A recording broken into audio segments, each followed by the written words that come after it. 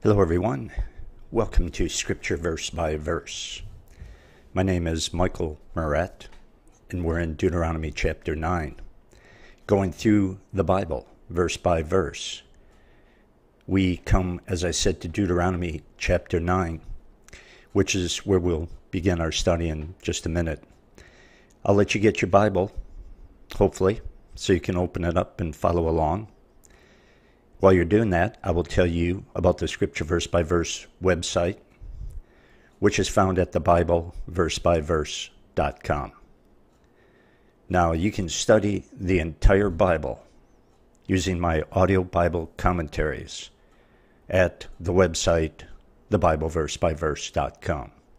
In fact, you can study the entire Bible 3 times through, from Genesis through Revelation. Again, it is verse by verse. So it's a pretty big challenge.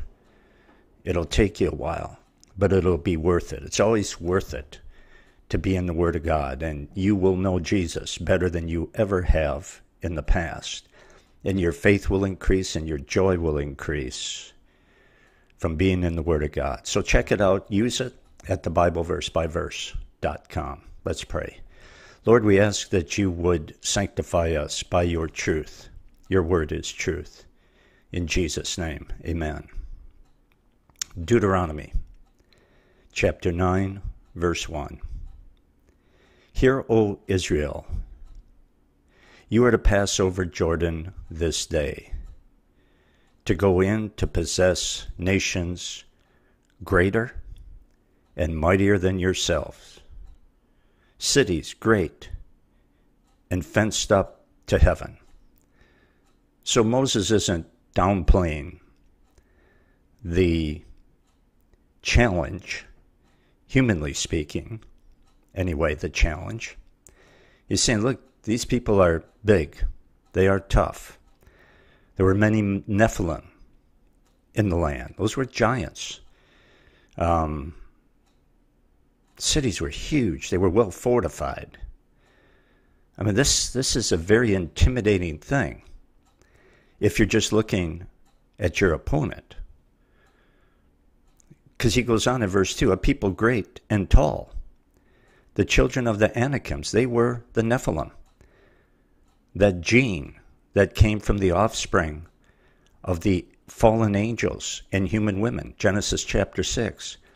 Was carried through Ham's wife on the ark, and they began to spring up again in the promised land. These are giants. Children of the Anakims, whom you know, and of whom you have heard say, who can stand before the children of Anak? And, David did, a little later on, didn't he? Stood before the big guy, Goliath. But Moses, he doesn't water anything down. He says, this is the way it is. I'm just being honest with you. When it comes to size and strength and fighting skill, their enemy is a first-class, top-notch opponent. And Israel wasn't very good, to be honest with you. They're a bunch of shepherds. And, of course, when Israel discovered this, he's not telling them anything that they don't already know. When their parents discovered this 40 years earlier, they panicked. And undoubtedly, Moses is trying to cushion the shock a little right here on their children, this second generation. Look, you know what you're coming up against here. Verse 3. Understand, therefore, this day, that the Lord your God is he which goes before you. As a consuming fire he shall destroy them, and he shall bring them down before your face. So shall you drive them out and destroy them quickly, as the Lord has said unto you. And there's the great equalizer. Yeah, the enemy is superior. But their defeat is still a sure thing. They're going down. So as Israel rolls up their sleeves and starts fighting, God would get to work and actually destroy the enemy, which was way too difficult. for his people to defeat. And always remember, nothing is too difficult for God, and nothing shall be impossible for the Lord, the Bible says. Humanly speaking, this was a lost cause for Israel. You add God to the mix, it's a sure victory. God can do anything. So when you pray for something, keep in mind that God can do anything. No matter how impossible it may seem, God can do anything.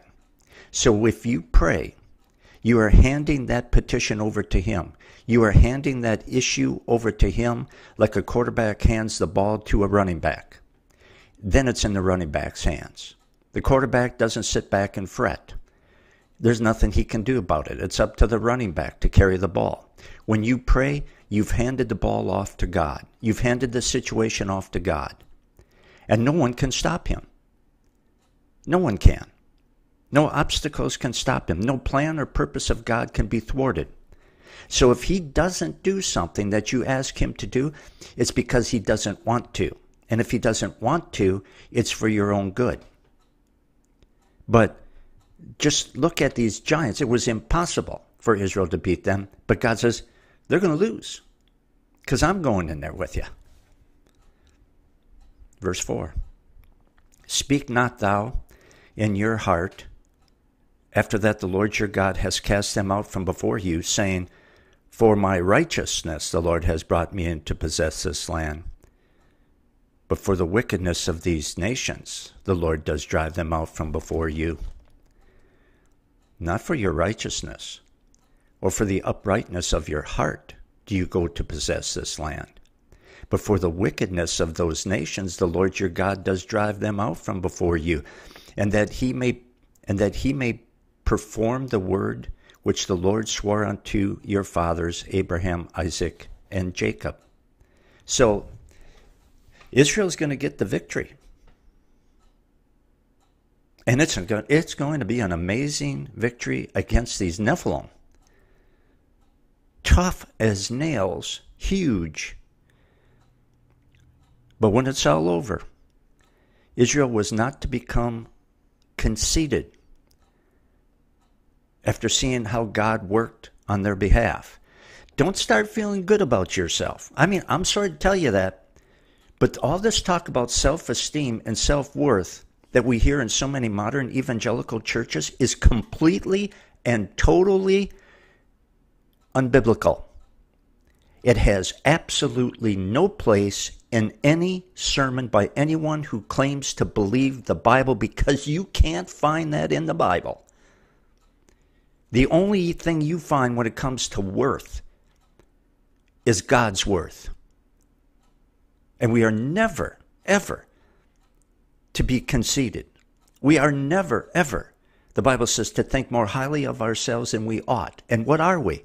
According to Romans, we have altogether become worthless. That magnifies God's grace. I know, I mention this quite a bit, but God talks about it a lot, like he is right here. That's why I mention it. You say, well, you need to be more balanced. I am the balance. Because you go into most evangelical churches today and you hear self-worth, self-esteem, self-actualization, self. I am the balance, because I'm telling you that stuff is wrong. I'm giving you the other side. I'm giving you the Bible side, God's side. Israel was not to become spiritually conceited after seeing how God worked on their behalf. If they think God fights for them because they are so good, if that's what they start thinking, they're going to be out of the land of promise, and because they're living in the land of make-believe, they'll be out of the land of promise before too long. Verse 6, understand therefore that the Lord your God gives you not this good land to possess it for your righteousness, for you are a stiff-necked people. There was no reason for self-righteousness in Israel. Aren't we wonderful? God fought for us. No, it has nothing to do with that. Their victories were due to the grace of God, period, end of story. Verse 7, remember and forget not how you provoked the Lord your God to wrath in the wilderness, From the day that you did depart out of the land of Egypt until you came unto this place, you have been rebellious against the Lord. Also at Horeb you provoked the Lord to wrath, so that the Lord was angry with you to have destroyed you. And that's probably talking about the golden calf thing. Of course, you could take your pick a card, any card. They all spell the rebellion of Israel. He could have destroyed them before he got them out of Egypt. He could have destroyed them. So, man, don't think so highly of yourself. Oh, we were blessed by God. God fought for us because we were so wonderful. God gives them a little bit of a history lesson here in advance of them even thinking about going in that direction in their mind. Now, I will say this. I don't think it's right to wallow in our past sins. I don't think God wants that. He doesn't want us to do that. But it's a good idea to remember and never forget, as he says, remember and never forget just how rotten and sinful each one of us have been. Don't live in that, but always have it in the back of your mind, along with the forgiveness and mercy and unconditional love of God to sort of balance it out. But keep in mind that he loves you because it's his nature to love, not because you've been so wonderful, because we haven't been. And this is what he's trying to get across to Israel. If Israel remembers their past sins, they won't even think about becoming self-righteous.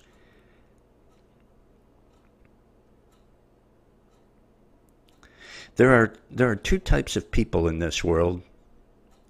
Number one, those who remember their sin are embarrassed and humbled by it. And those who put a positive spin on it.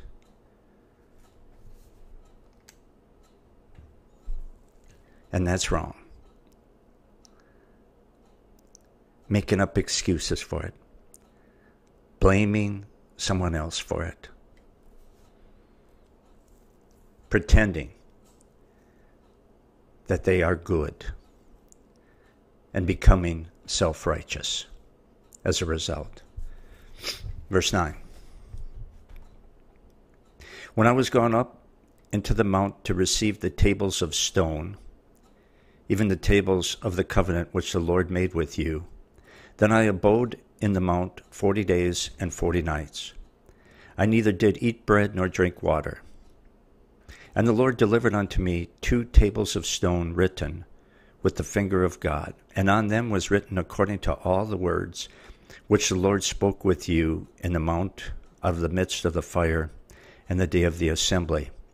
And it came to pass at the end of 40 days and 40 nights that the Lord gave me the 2 tables of stone, even the tables of the covenant. Moses was fasting and praying for 40 days. Remember that? On Mount Sinai. And meanwhile, while he was doing that, preparing to receive the law from God, fasting 40 days and 40 nights, just drawing closer to God than he ever had been before. Meanwhile, the people below the hill were committing fornication and idolatry. So much for a positive self-esteem. We'll just put an end to that before you even go there. That's why God is reminding them of this stuff. Not so that they would wallow in their past sins. Like I said, God doesn't want us to do that, but he never wants to remember, he never wants us to forget that we are unworthy of his mercy and his goodness. And that would go with them defeating the enemy in the promised land, because that's what this is about. Verse 12. And the Lord said unto me, Arise, get thee down quickly from hence, for your people which you have brought forth out of Egypt have corrupted themselves. They are quickly turned aside out of the way which I commanded them. They have made them a molten image. That was the golden calf thing. It's this story that Moses is reminding them of. 13, furthermore, the Lord spoke unto me, saying, I have seen this people, and behold, it is a stiff-necked people. I think God wasn't telling Moses anything that he didn't already know as the leader of this unruly bunch. But then God said this in verse 14, let me alone that I may destroy them and blot out their name from under heaven, and I will make you a nation mightier than and greater than they, because God could have done that. And that's the power of Almighty God. So, self-righteous Israel? I don't think so. The ink wasn't even dry on the 10 Commandments, and they were breaking them already. And God was so angry that he wanted to wipe them all out on the spot. Verse 15, so I turned and I came down from the mount, and the mount burned with fire, and the 2 tables of the covenant were in my 2 hands. How can they be down there worshiping a golden calf when the mountain is smoking and burning with the presence of Almighty God, when they had heard the voice of God? How can they be doing this? It is amazing. The power of our sin nature. Amazingly horrifying is what it is. In verse 16, Moses goes on with this story. And I looked, and behold, you had sinned against the Lord your God, and had made you a molten calf. You had turned aside quickly out of the way which the Lord had commanded you. And I took the 2 tables and cast them out of my 2 hands and broke them before your eyes. And Moses never got in trouble for doing this. I mean, this was righteous indignation on the part of Moses. They were breaking the commandments. And so he took those tables with the commandments written on them, and he smashed them right before them. You broke them, I'm breaking them. I'm breaking the tablets that you have despised. So, the people, to say the least, were fickle. They were a civil and spiritual Dr. Jekyll and Mr. Hyde. And Moses smashes the 10 Commandments, illustrating what Israel had also done. They smashed them. They annihilated them. 18. And I fell down before the Lord as at the first, 40 days and 40 nights. I did neither eat bread nor drink water because of all your sins which you sinned in doing wickedly in the sight of the Lord to provoke him to anger. Moses must have been skin and bones, all the fasting he did on behalf of his people. That was a good leader. Verse 19, for I was afraid of the anger and hot displeasure wherewith the Lord was angry against you to destroy you. But the Lord hearkened unto me at that time also.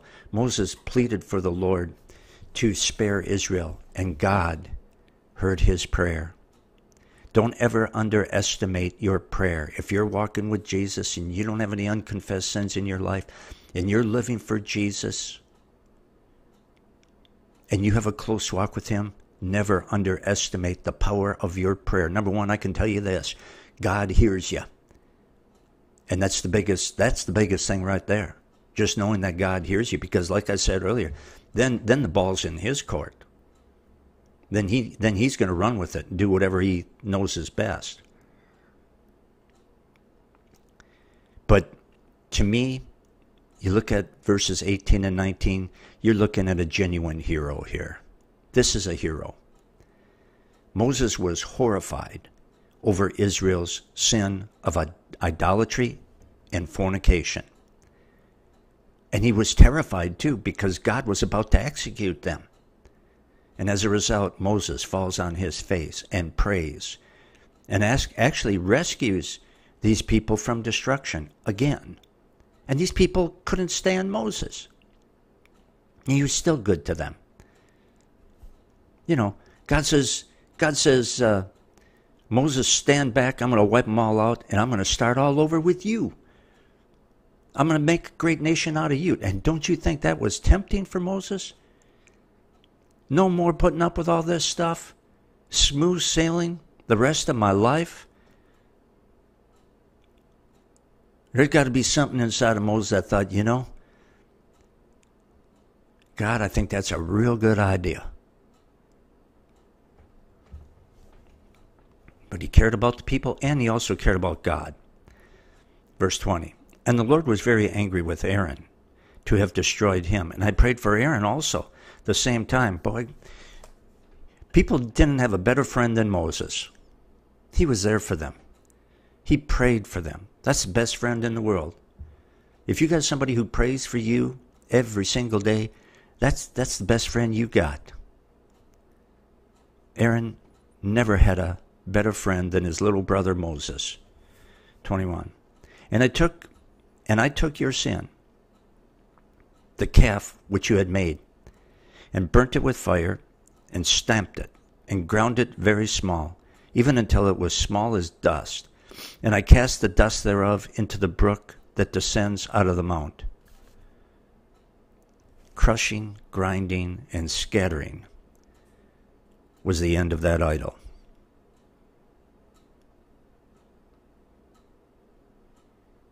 And it should have been the portion and the destiny of those who reveled in it as well. And it would have been if it hadn't been for Moses and his prayers on behalf of those sinners. Don't just pray for people that you think are worthy of being prayed for. Pray for anyone who the Lord lays on your heart to pray for. And if you can't think of anything that they have done that makes them worthy at all of being prayed for, just remember that you're not worthy either, and I'm not worthy either, and you can always pray for their salvation. Verse 22. Here we go again. And at Taberah, and at Massa, and at Kirbroth Hattavah, you provoked the Lord to wrath. Well, and that was found in Numbers chapter 11, verses 1 through 3. Self-righteous? Think highly of yourself, guys? Think that that's why God is going to give you the victory over these giants? No. Don't even go there. Moses could have went on indefinitely with story after story talking about Israel's sinfulness. 23, likewise, when the Lord sent you from Kadesh Barnea, saying, go up and possess the land which I have given you, then you rebelled against the commandment of the Lord your God, and you believed him not, nor hearkened to his voice. You know, you'd think that the golden calf thing would have changed Israel. The punishment, all the people that they saw die because of that. But no, it didn't. The sequel to that one was a real beaut. They refused to enter the promised land that God said he would fight and give it to them. And that was this current generation's parents, the prior generation.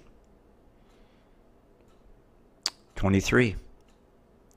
Likewise, when the Lord sent you from Kadesh Barnea, saying, go up and possess the land which I have given you, then you rebelled against the commandments of the Lord your God, and you believed him not, nor hearkened to his voice. And then verse 24. You have been rebellious against the Lord from the day that I knew you. That's all they've been. He is shooting down any self-esteem that Israel might have, isn't he? He is shooting down any self-worth that they might have. Don't tell me God wants you to do that, to have that. Don't tell me that God wants you to go to a church and support a pastor who talks about that kind of rot, that unbiblical, ungodly, immoral, God-dishonoring, sinful man-honoring, putrid garbage.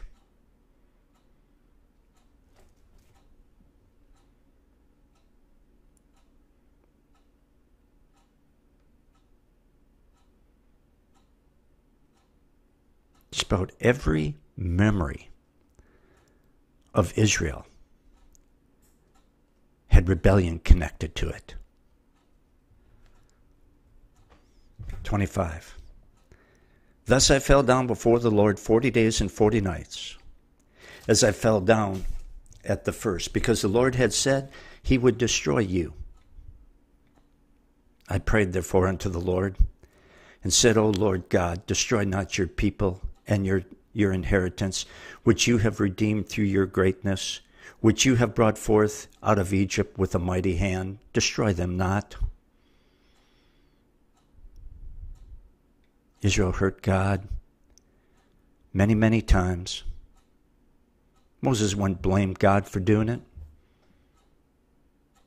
They hurt Moses too. Moses never wanted this job in the first place. Remember? Way back in the beginning, he didn't want this job. He kept trying to talk God out of it. Don't give it to me.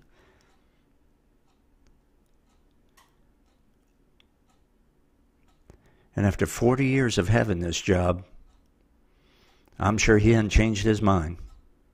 But he's got it. And he's in the will of God. So as long as he's in the will of God, whether he likes it or not, he's going to do the best that he can. He's going to do what he feels is right for God's glory. And that's what he's doing with this prayer. Moses was hurt by these people, but he isn't bitter. He prays, Lord, don't be quick to pull the trigger here. Have mercy on them. 27, remember your servants, Abraham, Isaac, and Jacob. Look not unto the stubbornness of this people, nor to their wickedness, nor to their sin. Moses says, Lord, don't look, don't notice, don't concentrate on our sin.